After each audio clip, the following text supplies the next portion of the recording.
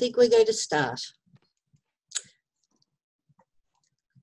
Well, welcome everybody to this very exciting event for one who is technologically challenged to be running a webinar with, we think, 170 people booked in. It's an extremely exciting thing to do.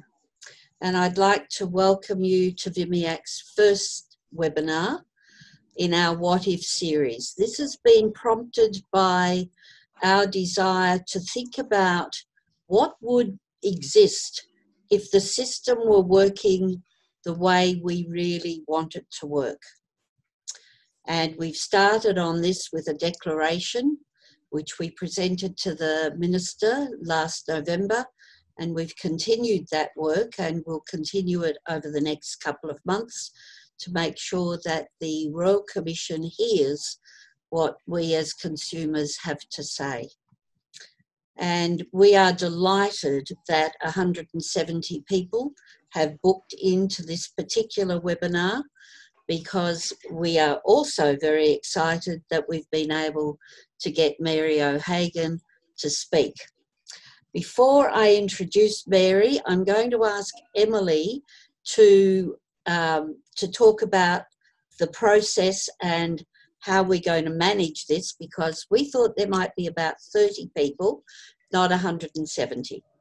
And before we do that, I want to acknowledge that we are on the traditional land of the First Nations people, unceded land that was taken from them violently.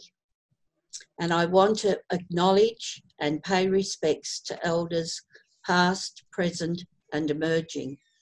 I also want to thank the Indigenous people for holding this land safe and sacred for over 60,000 years for our benefit, not that they planned it that way, but in a way that ensured that they stayed connected to the mother. So, Emily, could you tell us how we're going to make this happen? Absolutely, thanks Tricia. So hi everyone, I'm Emily, I'm the Communications Officer here at VMIAC. So I just wanted to run through the process of today. So Mary will be speaking for about 35 to 40 minutes. After her talk, we'll have about 10 to 15 minutes where you can ask Mary any questions relating to the topic. As there are, as Tricia said, a lot of you joining today, if you can refrain from calling out your questions, and instead you'll see a little chat, which I see a few of you have already noticed, a little chat bubble at the bottom of your screen. So if you can type in your questions there, and then I will be able to relay them to Mary at the end. We might not have enough time to get through everyone's questions, depending on how many there are, but we will pass these on to Mary, and she'll be able to answer them offline, and we'll be able to email them to you after the webinar. So just a few very quick Zoom etiquette guidelines for today. So if we can just make sure that you're kept on mute for the entire time. We don't need any dogs barking halfway through. And if we can also make sure that everyone's videos are turned off. This is being recorded and will be put online. So unless you want your face featured, that's fine. But if not, please do turn off your videos. But yeah, any questions or if there's any issues, please just put it on the chat and then we can take it from there. Thank you, Emily. And we don't mind a few faces. It's nice for us to be able to talk to people rather than a black screen. So if a few of you want to leave your faces up, we're delighted to see them.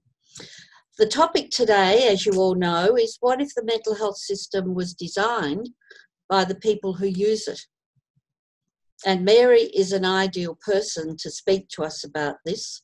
Mary is well known around the world in the mental health sector.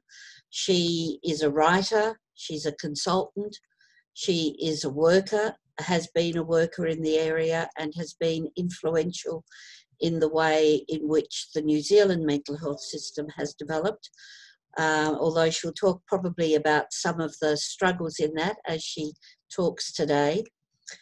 She was a user of mental health services herself as a young woman, and uses that experience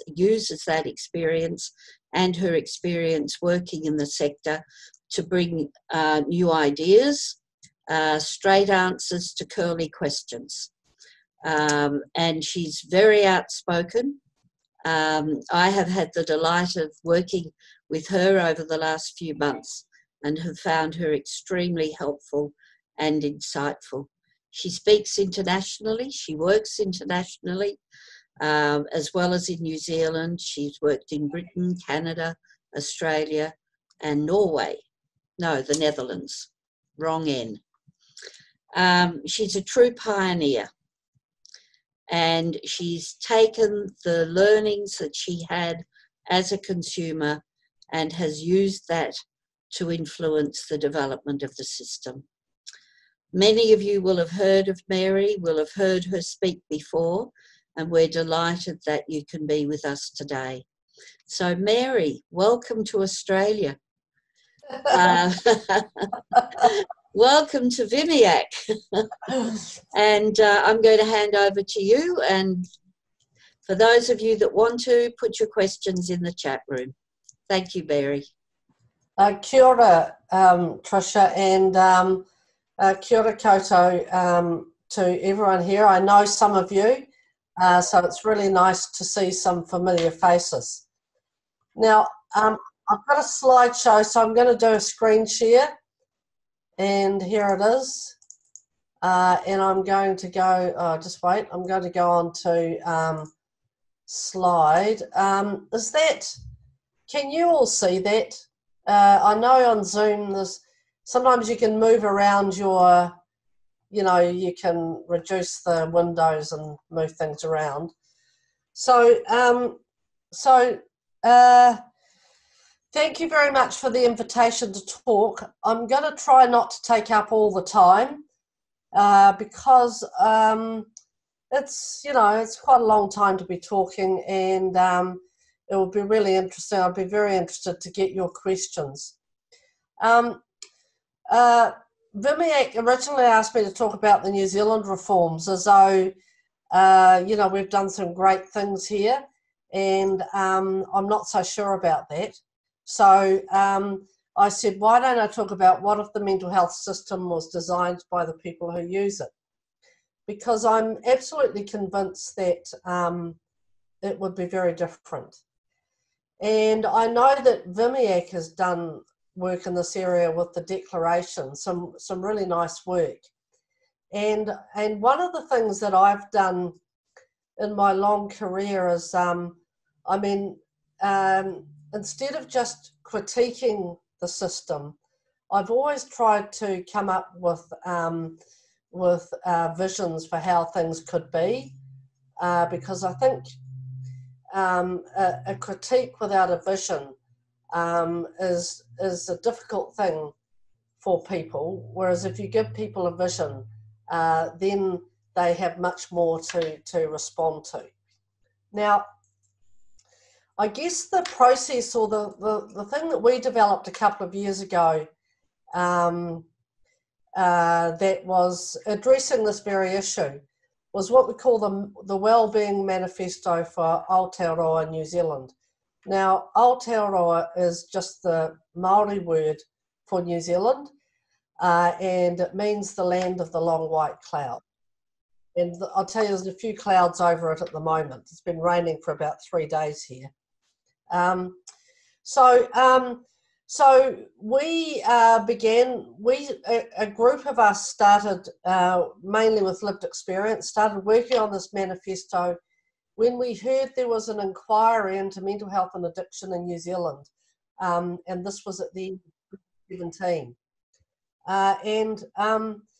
And this picture here really encapsulates what we were after. So here you have a cafe, and there's a banner over the cafe saying "Haere mai," which means welcome. Welcome to all people with distress and addiction. The doors are open, and people can sit where they like, and there's a menu, and people can choose what they want from the menu. And that is an image of where we need to be going, because what we have at the moment is people who shut doors, and when you're dragged in, sometimes we're dragged in, we get pills and pillows, and that's really about it. And although there has been work done, I know in Victoria and other parts of Australia and in New Zealand, on expanding the range of supports that people can get, the basic menu is still pills and pillows. So, so just a little bit of background. I'll talk a little bit about my own experience. These pictures really encapsulate aspects of my own experience. I was a user of mental health services between about the ages of 18 and 27. It was an incredibly, I can't even describe it, and many of you will understand this. It was an overwhelming, impossible, devastating, I don't know how many other superlatives I could use for it, experience. It wasn't so much the experience itself was very, very difficult, but it was really other people's responses to it, which was pretty devastating. And for me, especially the response I got from the services.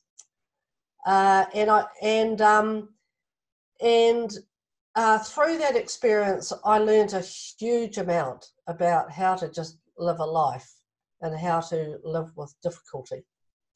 Not once did anyone in the services acknowledge that. They just saw me as a bundle of deficits. And being a reasonably rebellious and questioning young person was very helpful to me actually in this context, because I really began to question their narrative. And when I was fortunate enough to leave that system, I thought, I'm going to do something about this. That system is terrible, and they need people like me who've been through it to help them design a better way forward. And in various different ways, I've been doing that work ever since. With, mixed success. But anyway, here we go. So just a little bit about the Mental Health and Addiction Service in New Zealand. We have a population of 9 million people, 5 million. So that's probably about the population of Victoria. It might even be a bit less. So we're a little country, and we have about 16% of our population is Māori, about 75% is European. We've got about 6% Pacifica, and virtually all our mental health services are publicly funded. We don't really have private psychiatry in New Zealand. I mean, we have a few psychiatrists who might spend a day a week, seeing people privately, but there's very little, and we really have a very socialised medical health system. Now, in New Zealand, at the moment, actually it's a bit more at the moment. The latest figure I saw today was about 30% of our services are sort of NGO, primary health, community support and therapy services. Now, I think in Victoria, that's only about 10%.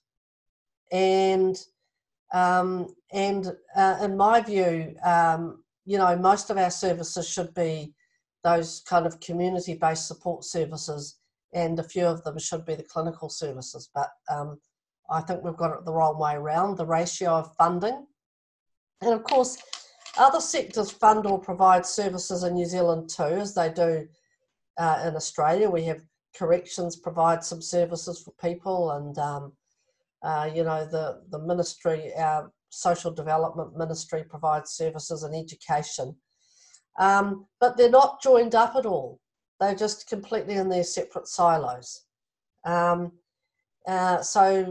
just a little bit about that. And then So I want to talk a bit about why we wrote the manifesto, and what was really the thing that why we think change is so necessary. And look,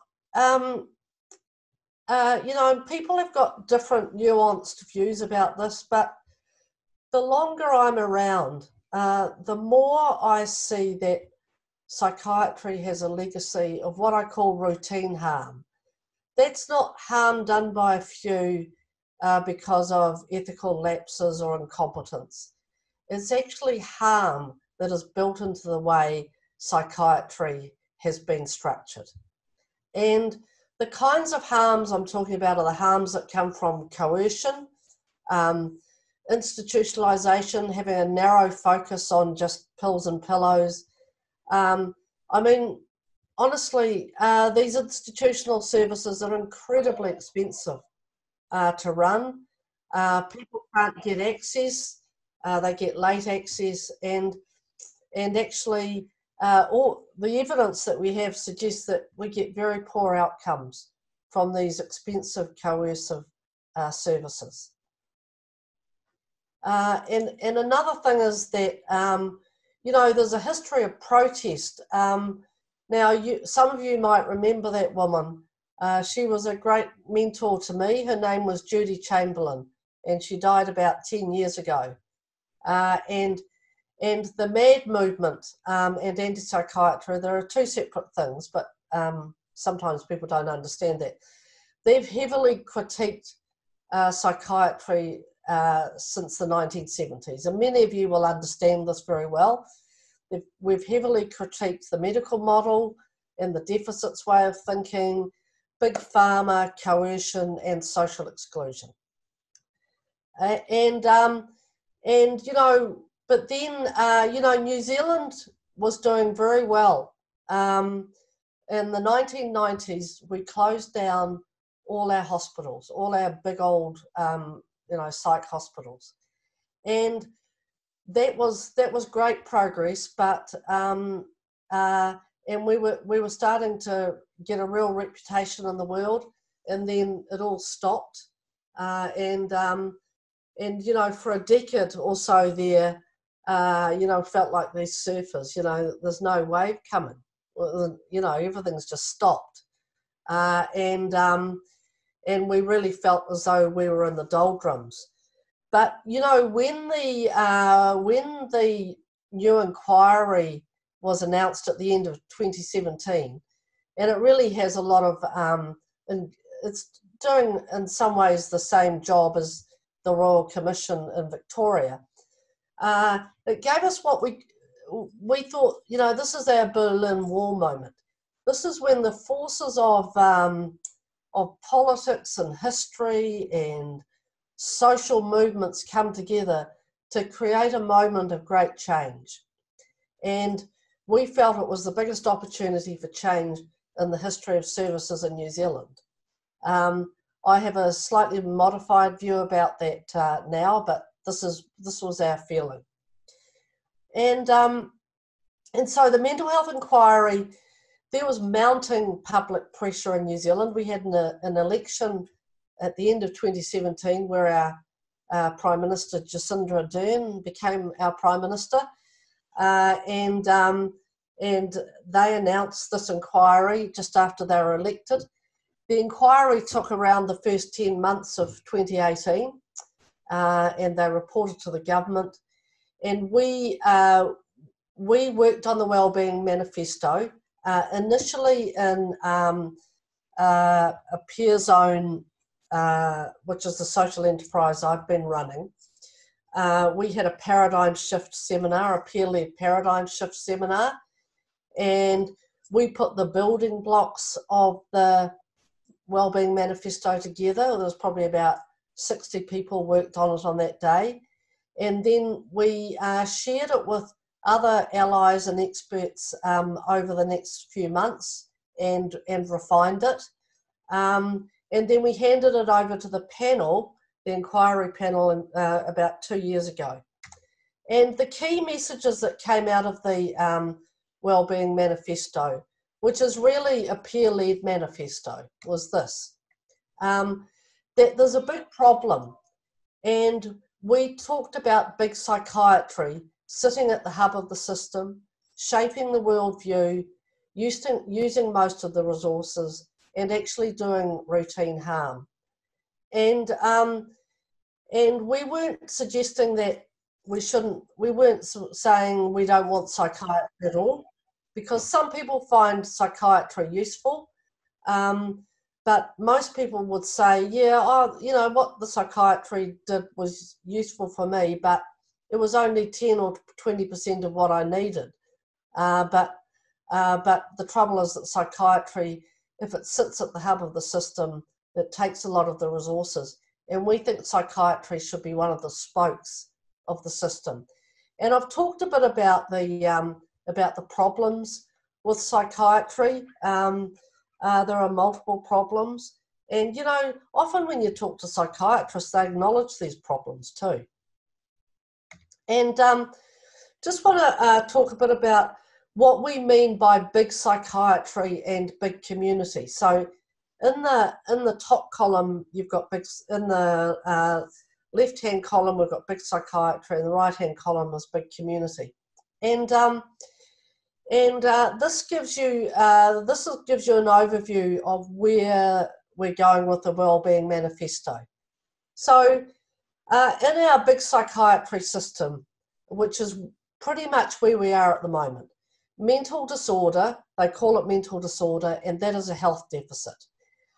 In a big community system, mental distress is seen as a recoverable life disruption. And you'll see that in big psychiatry, you know, the only way you can get into it is through a health door. You know, your GP, the emergency room, or you might just get a private psychiatry appointment or a therapist appointment. You can't actually get in through any other door. And in a big community system, we need multiple entry points led by multiple sectors and communities. Now, in big psychiatry, as I've already said, most of the funding and resources is used for what I call pills and pillows services. And in a big community system, if you recall the menu blackboard in the first picture, the resources are well distributed for a broad menu of services. Again, in a big psychiatry system, it's mostly medical and allied professionals, and we're advocating in big community for an equal mix of peer, cultural and professional workers. I mean, imagine if a third of the workforce was peer support workers and other peer workers. One of the big problems with big psychiatry is there has been a legacy of paternalism and human rights breaches. And it's if you know anything about the history of psychiatry, it's enough to make you want to weep, some of the things that have happened. Whereas big community has a commitment to partnerships and human rights. Big psychiatry, as we all know, focuses on treatment compliance and risk management a lot, and there are lots of reasons for that. But they're not accountable for long-term outcomes at all. And a big community system would be much more accountable for long-term outcomes, health and life outcomes. So big psychiatry responds to risks with the Mental Health Act, pills and compulsion in hospitals. And in a big community system, we respond to risk with compassion and intensive support. And of course, big psychiatry is part of the colonising infrastructure that came to both our countries, and we need to recognise that. And of course, a big community needs to embrace multiple worldviews, and especially our Indigenous worldviews. So that just gives you a bit of an overview of where we're going.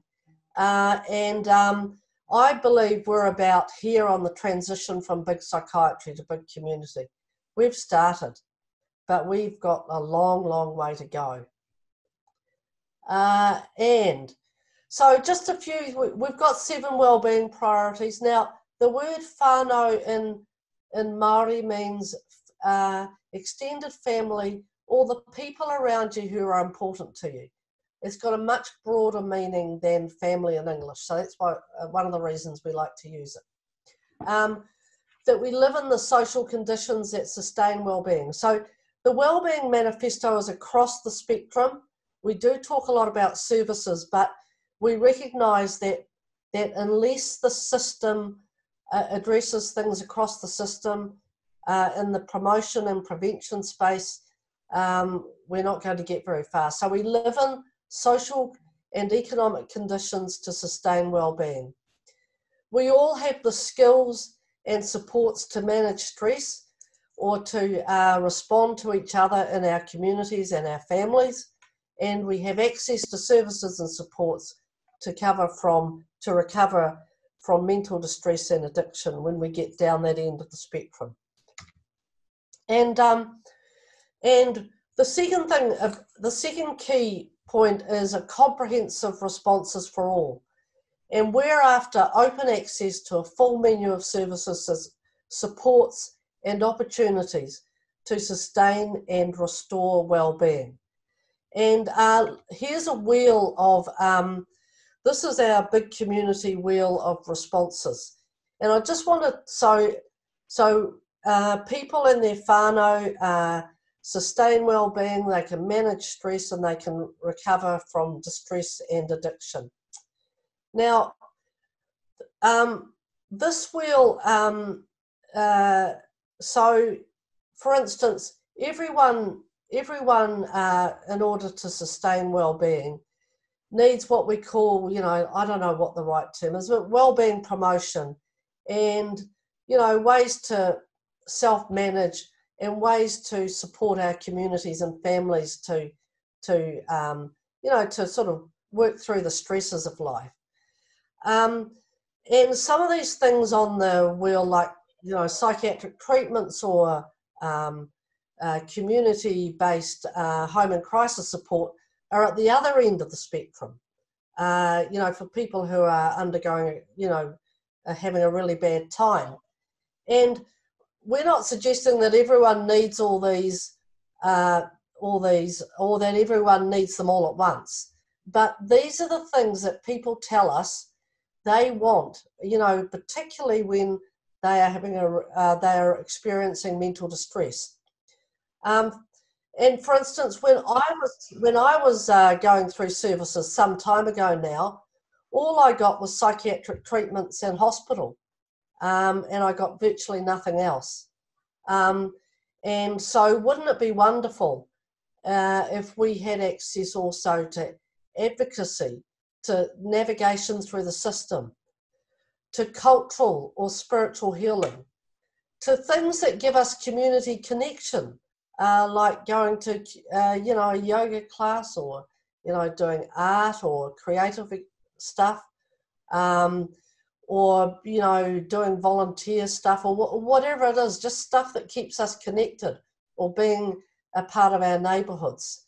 I mean, stable and secure housing, having good physical health care, and, for those of us who want them, having psychiatric treatments. I've got here community, and we chose community and home-based crisis support because actually in our world, we think there's a very, very small place for hospitals. We think that virtually everyone should be able to be supported in their crisis in their homes or in community places. So we don't see really a place for hospitals.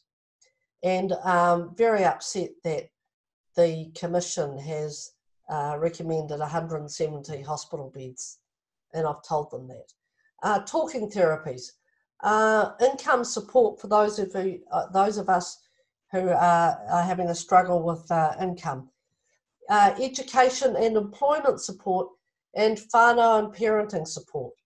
So we think if all of us had access to these things, the well-being of the whole community would be would be much greater, and also the well-being of people who experience distress. So the other thing we want in our big community system is cultural and peer workers work alongside the traditional workforce with equal status and in equal numbers. I mean, imagine that. Wouldn't that be fantastic? I just think, wow. Perhaps not in my lifetime. What we want to do, when you see that wheel of responses, you think the health sector doesn't provide a lot of that. So how are we going to get all those responses available to people? And our answer to that is we need multi-sector community-led funding. So what we said is all the sectors that have responsible for well-being, distress and addiction, not just health, but social services, justice, corrections and education, need to jointly fund a full menu of services at the local or district or regional level in partnership with people affected by distress and addiction. And what that would lead to then would be much more integrated community delivery, so that the services, supports and opportunities, because I think what we need, we don't always need services and supports, we need doors open for us, we need opportunities. And so I think we need to build that into the whole system. They need to be based in communities, not hospitals or clinics, and co-delivered, probably under as few roofs as possible. It might be in community settings, it might be in primary health settings, in marae, which is a Māori meeting space, community centres, schools, or in large workplaces, so that you have a place where you can go, where you can access a lot of those things around the wheel without having to navigate a huge system or go into lots of different spaces to try and find it. Oh, sorry about that. What's that all about? Okay, so and in order for this system to work, we need active bipartisan government support.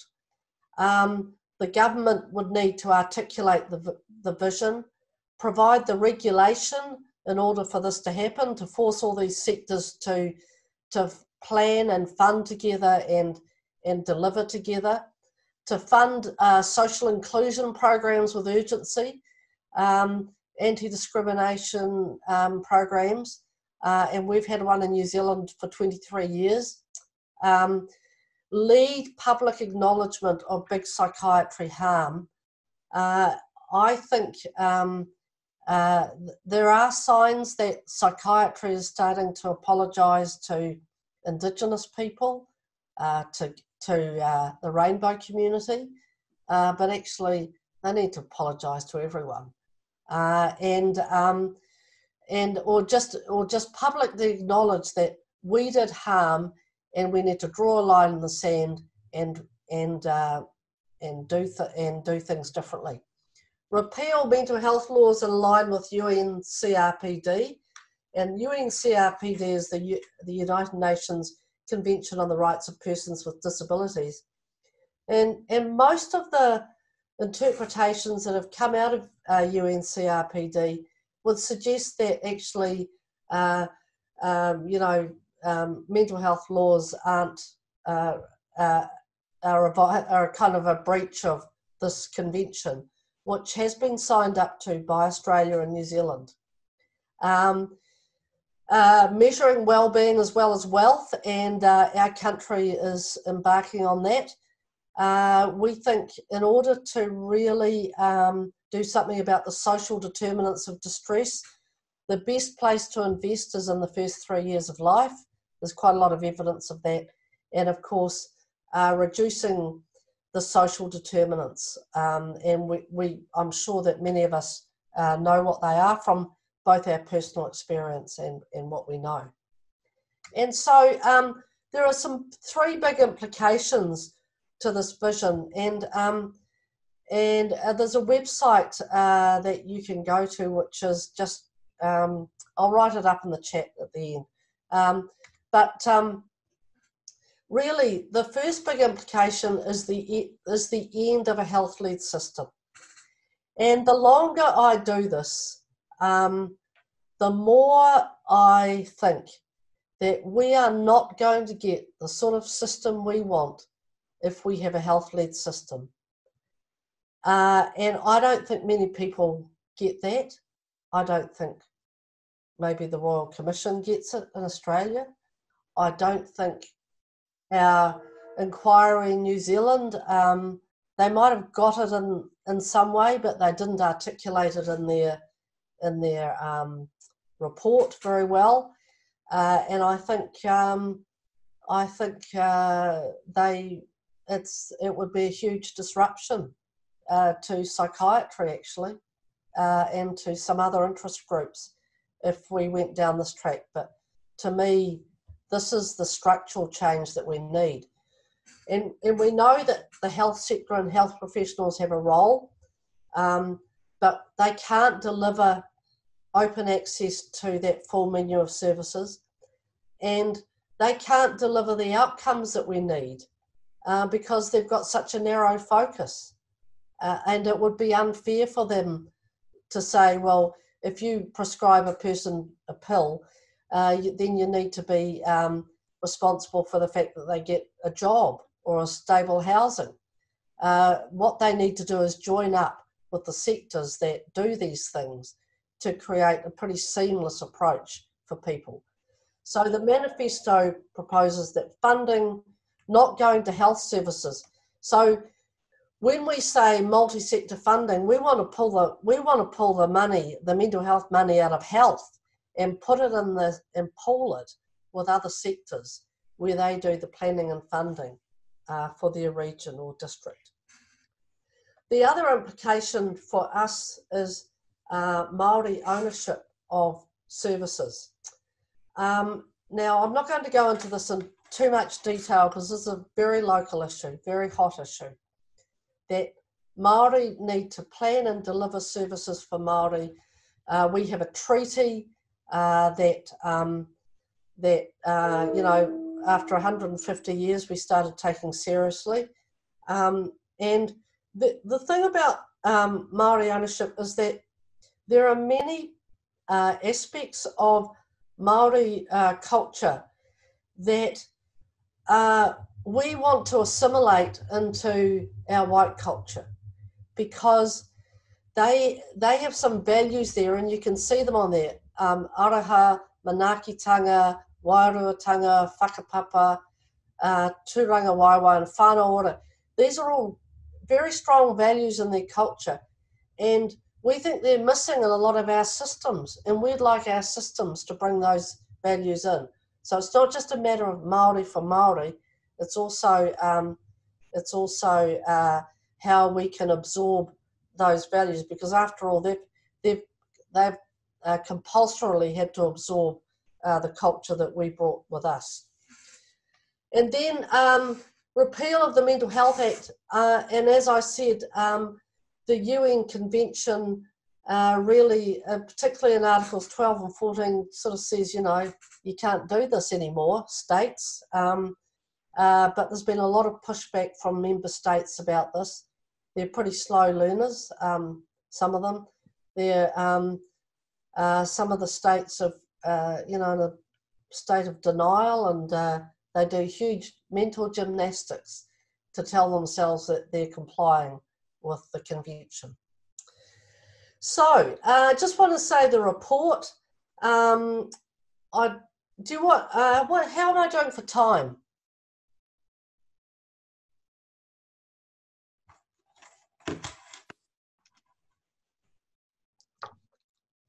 How am I doing for time? Yeah, You're okay. Okay. So I've got a 3-minute video here. This is a little bit about what's in the report, and there are a lot of good things about the report. I didn't think it went far enough, but I will just play this for you now. Early in 2018, the government set up an inquiry to look at how we should change the mental health and addiction system. 6 panel members went out to hear the voices of the community on what's working, what's not, and what could be done better. Over 5,000 people told us what they thought in submissions. Many more had their say in hundreds of meetings from Kaitaia to Invercargill. We've heard from people with mental health and addiction challenges, people working to support them, families, whānau, and people who've lost someone to suicide. We recommend making big changes in 10 areas and putting more government money into mental health and addiction. 1. Give people more access to services and more choice. Get support to more people. Right now, we aim to help the 3% of our people who need it most, but 20% of our people are dealing with some sort of problem at any one time. So we should set a higher target to get more people help sooner. Give people more choices about what sort of support they get, like someone to talk to, someone who understands your culture, or help with alcohol and other drugs, and give people more support in their communities. Everybody needs to work together to make these changes. 2. Transform primary health care. Make primary care work better for mental health and addiction.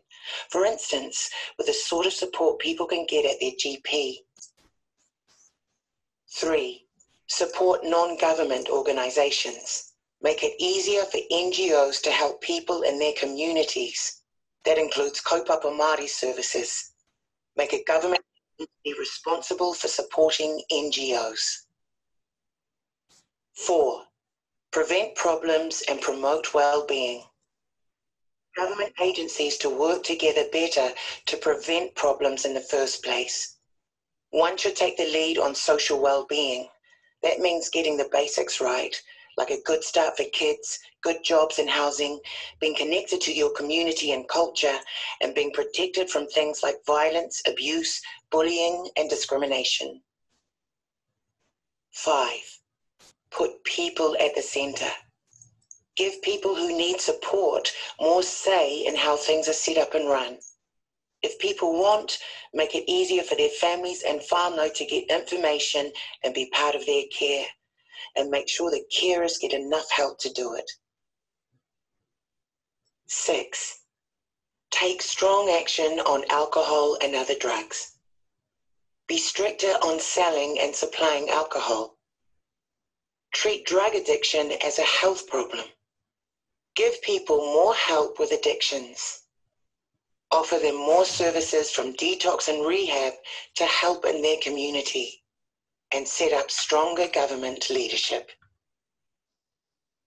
7. Prevent suicide. Get the National Suicide Prevention Strategy finished urgently. Reduce the suicide rate by 20% by 2030. Set up a suicide prevention office. Put more money into preventing suicide. Give more help to families and whānau who have lost someone, and investigate deaths more quickly with less stress and cost to families. 8. Reform the Mental Health Act. Change the law to give more protection to people's human rights. Allow them to make more of their own decisions with support, and make the law work better to help them get well and stay well. 9. Set up a new Mental Health and Wellbeing Commission. It should take the lead in changing the way the system works and be the watchdog. 10. Look at the big picture. The government's now reviewing the whole health and disability system. So think about mental health and addiction when looking at things like how district health boards, GPs, and community services should work. And finally, get political parties working together on mental health and well-being. We need to make big changes on mental health and addiction. That will take time, but we need to start now. We're stronger when we work together. We can make things much better. Okay, so that's a pretty nifty summary of what was in the report. We were a bit disappointed and our verdict was there was a lot of good stuff in there, but some of the big issues that matter to people with lived experience in whānau we didn't think they were emphasised enough. And as I said, such as the end of a health-led system, they didn't really talk much about lived experience leadership, peer support, Māori for Māori, or the end of compulsory treatment. Primary mental health services got a huge budget boost in 2019, but, you get a sense it's gap filling. There's no real paradigm shift happening. And at the same time, you worry about the kind of specialist mental health services are at risk of being neglected. There's no signs of any bigger investment in the promotion and prevention end of things. So that is my talk. And I will stop the screen sharing now. And I'm very happy to look at your comments and questions. So, well, thank you, Mary. I don't know how you clap on. Maybe we on Zoom. We wave. Emily, do you have a couple of questions there? yeah, so as mentioned at the beginning, because there's so many people on this call, if you have any questions for Mary relating to this topic, if you can just send it through on the chat, which I think most of you know where that is now. And if we can't get through everyone's questions, we'll make sure that we send them to Mary and she can answer them offline, and I'll email all the answers around. So does anyone have any questions for Mary? I'm just looking here. Quite a few technical issues going on here. Yeah. Yeah, I can't answer those questions. So yeah, I don't know if there's any questions here, are there? Yeah, so Catherine has asked if there's any advice for someone wanting to follow your lead and work towards changing the system as a person with lived experience. Well, I gave a talk once called changing, I think it was called something like Changing the System, Advice from a Failure. So, and not that I think I've been a personal failure at all, but I think it's a very, very, challenging area to be in. And so what advice would I give? You've got to be in for the long game. I think we have to, as I said before, you have to paint a picture for people about how things could be, because otherwise, you're just critiquing what's there, and I don't think that's necessarily constructive. And I was just talking about this to someone today. I'm pretty. After all these years I've been doing this, I feel quite sad and angry about the lack of change. And how do you handle that sadness and anger when you're in public, when you're out there doing the work? And one of the things I do is I remember that this is not about individuals generally.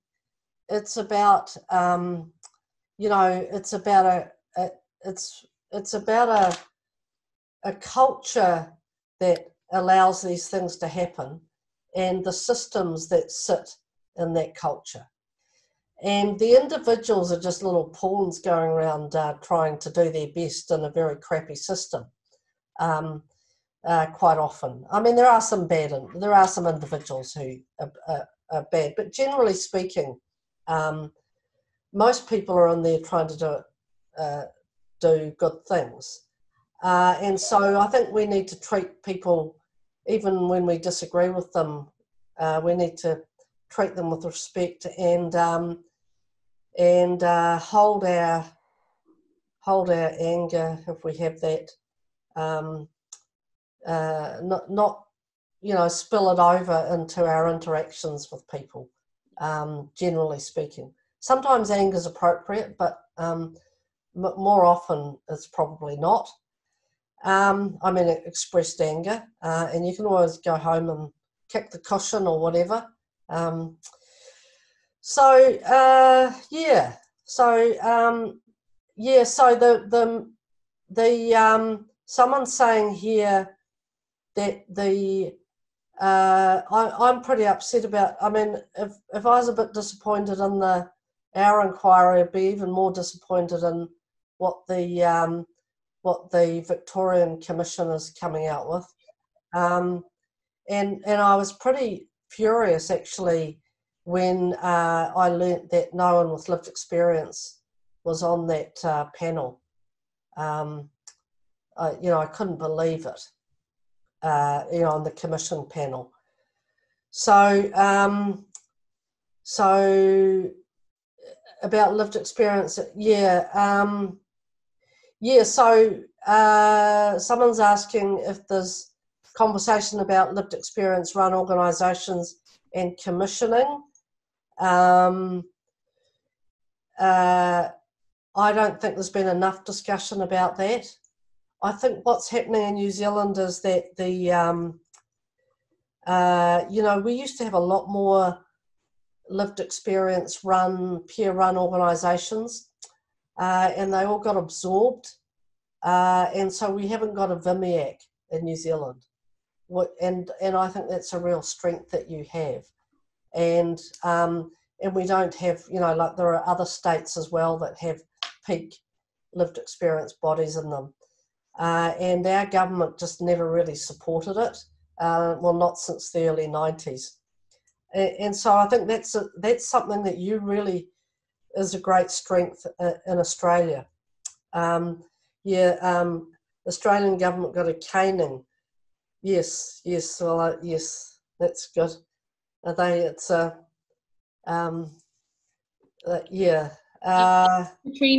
Katrina's also asked for lived experience researchers in the space. What research or interventions are needed to help nudge the system, given the limited scope of system change that the researchers have? How can researchers contribute? Yeah, and what can they do? What research or interventions are needed to help give the system a nudge in the right direction? From a research perspective? Yeah. I hate to say this, but research has less influence on systems than we'd like to think. In fact, if we followed the research, we would downsize our hospitals tomorrow, and we'd be creating community-based and home-based alternatives. The research is there. It's whether people have the will to follow the evidence, and that's where the big gap is. Yeah, but I'm a great supporter of research that's led by people with lived experience and mad studies. Now I know there's what they call what I think is a very misnamed network called the Service User Academia Network, I think it's called, and they have a conference every year, usually in Australia and New Zealand. And I've been telling them for years, stop calling yourself service user researchers. You're only a service user when you're using a service. You're not a service user when you're being a researcher. The other thing about that is that I would love to see mad studies departments, because what we have at the moment is a lot of, lived experience researchers who are, who are kind of giving advice or on hanging off the coattails of other people's research, and maybe not setting the agenda as much as we could if we had our own departments and things, departments of mad studies. Hi, I'm afraid that we've reached the end of the session. I would like to thank Mary, and we'll do it by wiggling hands. And I would like to thank everybody for joining us. We are going to have one of these each week for the next 7 or 8 weeks, so keep your eyes open. The topics are going to be really interesting and help us. This will help us present a vision to the Commission on what if the system was working for the advantage of consumers. What if the vision was actually able to be implemented? And the declaration started that. This is continuing it, and there's some other work that VMIAC is doing that will help us with that, and we'll be doing that over the next couple of months before the Commission finishes its work. So thank you, everybody. Thank you, Emily, for your hard work in getting this to happen. Thank you, Emily. And again, thank you, Mary. Oh, look, it's been a delight to be able to present to you. And just so I'm presenting to the Commission, I've done a statement, or someone wrote a statement for me out of interviews, which was very kind of them. And so I'm really taking an interest in how things are going to progress in Victoria. So all the best with it, and lovely to see you all, those of you who I can see.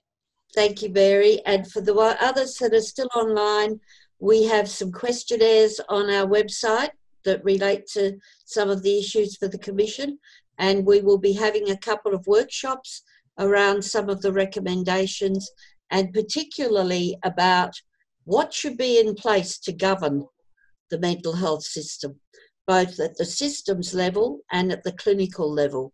And if you're interested in any of those, go to the website and register your interest. We'd be delighted to have your voice there. Thank you very much. Have a nice evening. Bye.